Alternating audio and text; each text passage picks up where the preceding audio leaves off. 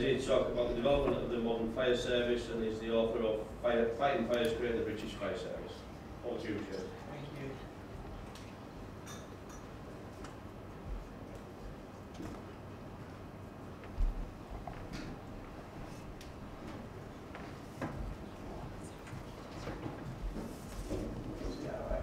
Can you hear me all right in the back?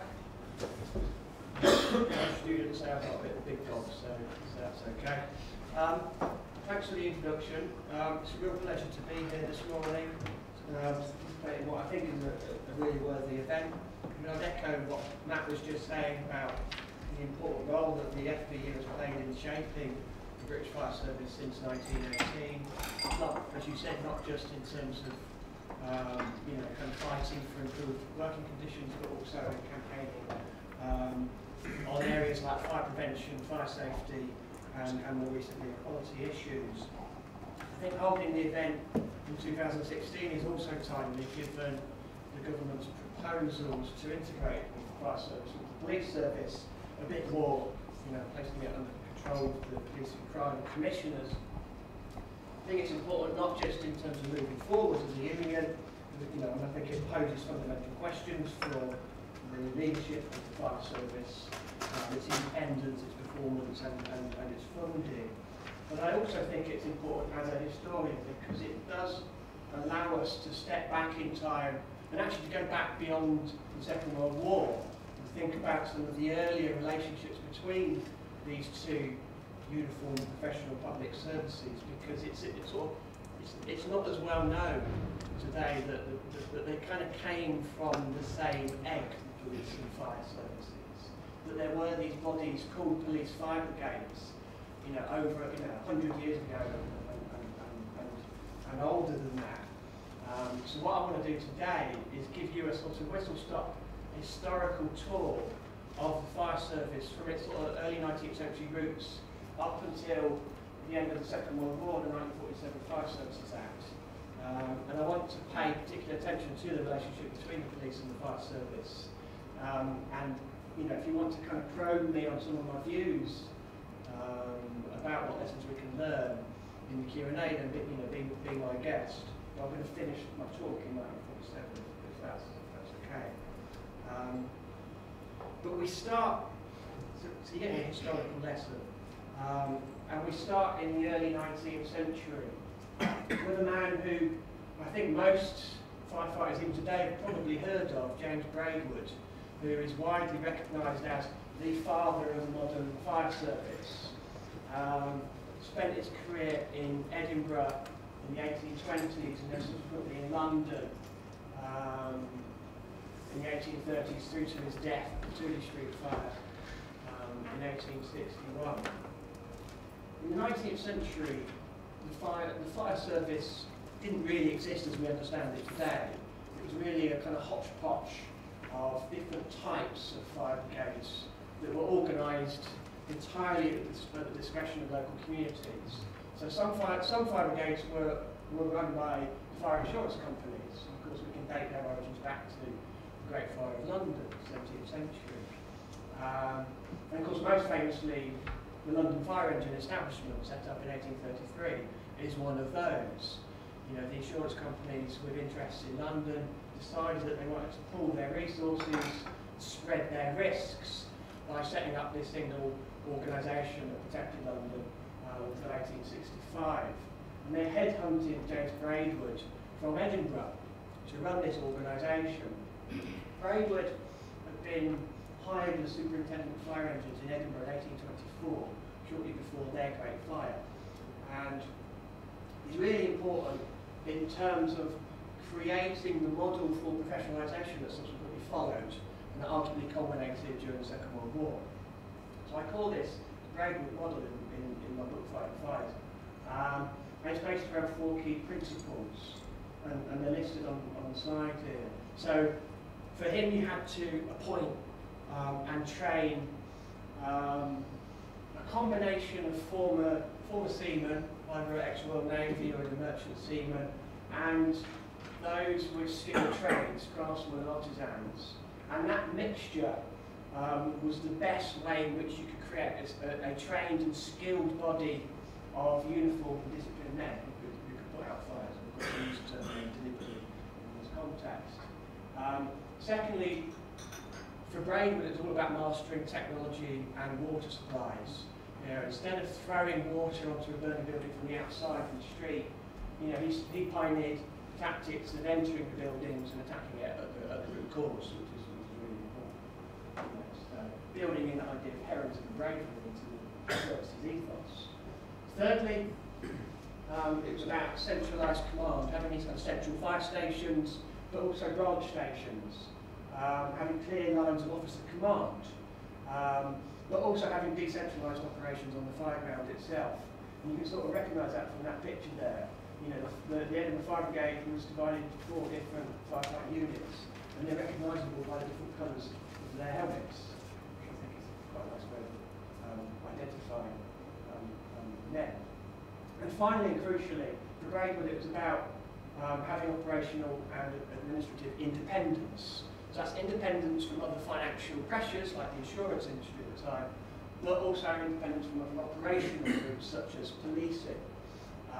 And that's really important because in other communities at this time, fire brigades were run according to what I call the fire police model. So from the mid-1830s, under national legislation, the Municipal Corporations Act, towns and cities across the country started to establish police forces, and as part of that movement they also established fire brigades within those police forces themselves. Now practice was incredibly mixed and diverse across the country. Some of these towns, Leeds for example, Bristol, others like them, they hired large numbers of what we call police firemen, who were sworn in as constables but performed permanent firefighting duty. They didn't do police work. And you can see this photograph of the Leeds Police Fire Brigade, as it was called, in the 1890s, with the obligatory fire dog that all fire brigades had at this time. Glasgow liked their fire dog so much that when he died, they stuffed it and put it on display in their fire brigade museum. It's still there in Greenock. But it's interesting because the firemen there were all officially police constables. So those that are listed on the memorial outside St Paul's, if you dig into their histories, although they're firemen, their ranking is below to those police constables. Other police fire brigades were different though. Liverpool, for example, or Sunderland or Norwich. There, they in effect, kind of assigned all police constables as theoretically firefighters, and it meant that the police firemen were also liable to do police duty. So there's a huge problem there in terms of jurisdiction and responsibility on the fire ground. The police play an important role in managing public order during fires. So there are obvious problems there. However, there's certain key themes and principles that we can draw out of the experience of the police fire brigade. First and crucially, the chief constable was in charge. So even though the chief constable didn't tend to manage fire ground operations, it was left to a chief superintendent of fire engines. He was responsible to the chief officer, the chief constable, and the chief constable had the final say on things like procurement. He had budgetary control. So you can kind of think about the problems that there were there in terms of resourcing fire brigades. The police budget always came first. Secondly, there were these kind of shared costs, shared running costs in terms of staffing and pensions, and shared capital costs.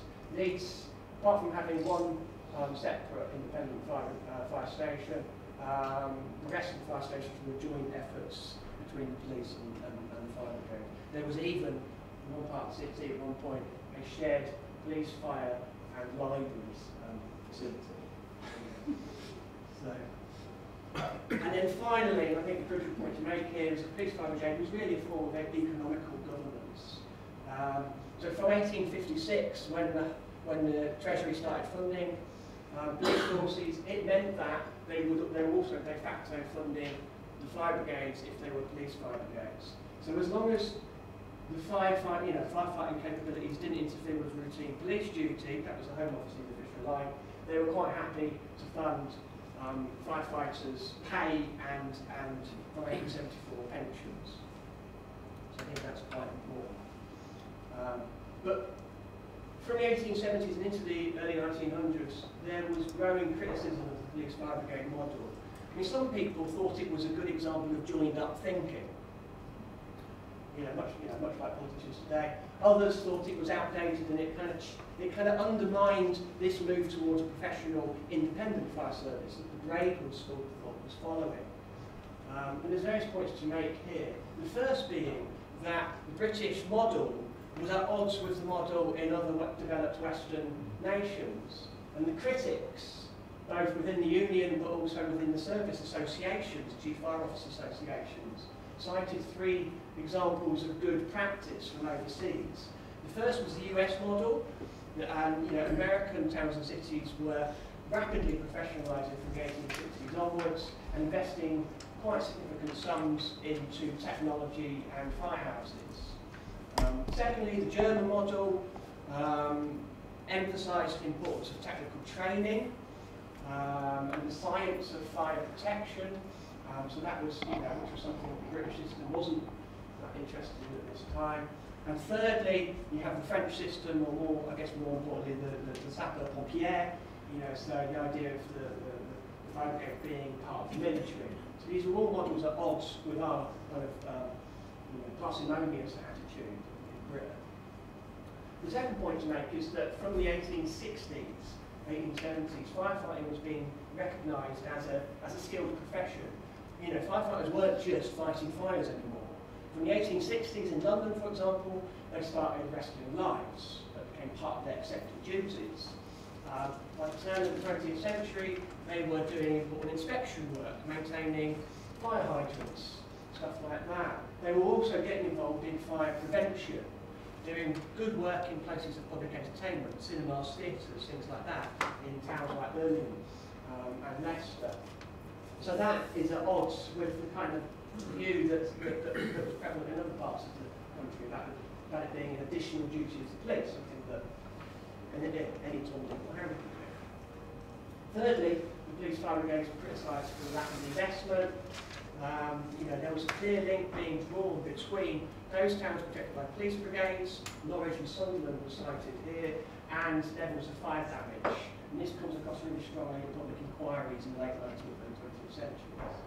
And then finally, as we hinted at, the union, when it was formed in 1918, the Firemen's Trade Union, and the Professional Chief Fire Officers Association, which was formed in 1902, they started to talk together and to collaborate, not altogether smoothly at first, of course. Some resistance to unionisation within the service, but they're starting to campaign against police integration, and they're stressing the idea that if you want an independent professional service, that you need separation between the two services. But the statistics, I'm sorry for those guys at the back, I'm not going to read these. The statistics are quite interesting. I'll just highlight a couple of key points to draw out from them. But the independent professional brigades, those on the Braidwood model, so they're rising quite a significant proportion of independent brigades rising in the first 2 decades of the 20th century. Professionalisation is gathering momentum as the union starts to, is created.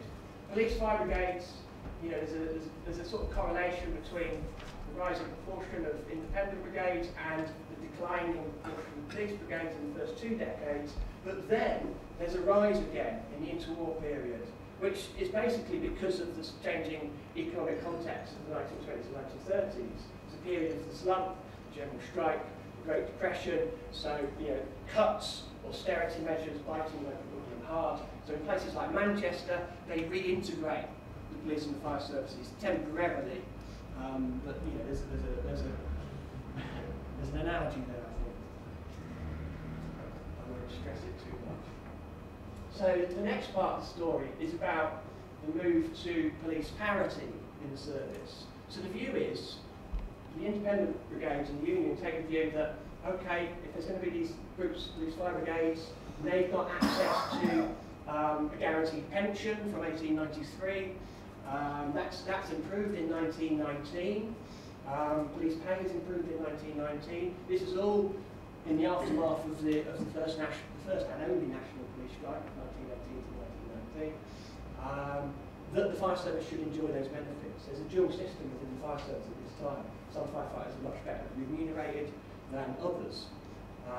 The Home Office, which has been quiet to the point of apathetic up to now, takes control of the fire service in 1919 and manages it through its police department that it creates in the same year, which is headed up by this chap, Arthur Lewis Dixon, a senior, well, an up-and-coming civil servant in the early post-war years, but important to our narrative. Dixon manages to convince the Home Secretary at the time to establish a select committee to inquire into firefighters' conditions of service, headed up by the Liberal MP William Middlebrook, and they published their report in 1920. It's a groundbreaking select committee on 2 counts. Firstly, because it's the first one to interview rank-and-file firefighters and representatives from the Firemen's Trade Union, Jim Bradley, who subsequently went on to be one of the first General Secretaries of the FBU. So that's important. You know, firefighters are being consulted with. And secondly, it's important because it recommends police parity. You know, it says from the quote there that firemen should be treated more or less equally with the police and more generously than other municipal employees. You know, binmen, for example, from the time, who work from the water department, that sort of thing. So it's quite important, and there should be parity in point of paying pensions. The Home Secretary decides not to legislate on the matter, but to leave this up to local authorities whether they want to, you know, enact police parity. And of course, the vast majority of them do nothing. So there's, you know, there's a tension there. There is some early progress though in the 1920s. So the Fire Brigade Pensions Act of 1925 basically establishes parity in pensions between the police brigades and the independent brigades. It's not a Home Office initiative, it's not a government-sponsored bill. It's a private members' bill brought about through lobbying from the union and from the Association of Chief Professional Fire Officers. But it's significant. It shows that there is mileage if there is collaboration across the different associations. However, modernisation of the service, and by modernisation I mean the establishment of a professional independent service, not modernisation as some politicians see it. Modernisation is really inevitable in the 1930s for 2 reasons. Firstly, the Home Office recognises the fire service as an independent professional vocation on the part of the police, which I think is really important. The Home Office is on this side. Secondly, a bit more complicated in terms of the current context, but there's a global crisis. There's an impending war. I don't know, maybe after next week, maybe things will become a bit clearer with the shift to the right. But there is a recognition within the Home Office that they need to prepare the civil defence services for the Second World War, and they realise that they need to have separate police and fire brigades to do that. That a future war is going to involve aerial bombardment, and there's no point in having police officers doing that job. They're going to be busy enough. So we get another departmental committee in 1935, Home Office committee, and it recommends basically the adoption of the professional model. And so 2 years later, in 1938, the Fire Brigades Act is passed, which for the first time ever makes firefighting the legal obligation of local government. And basically from the parish upwards, they basically inherit the obligation to manage the fire service. So there's still over 1,400 fire brigades in 1938, rather a lot. Also importantly, it sets the kind of move towards establishing national inspection, national standards of fire cover. Of course, these things happen after the war, the war just, kind of obviously interrupts things. And it starts the process for dismantling all the police fire brigades. To prepare for this, the Home Office separated their police and fire brigade responsibilities in 1936 It's a separate fire brigade department headed up by Dixon that has this job of preparing both for peacetime reform, but also, I guess, more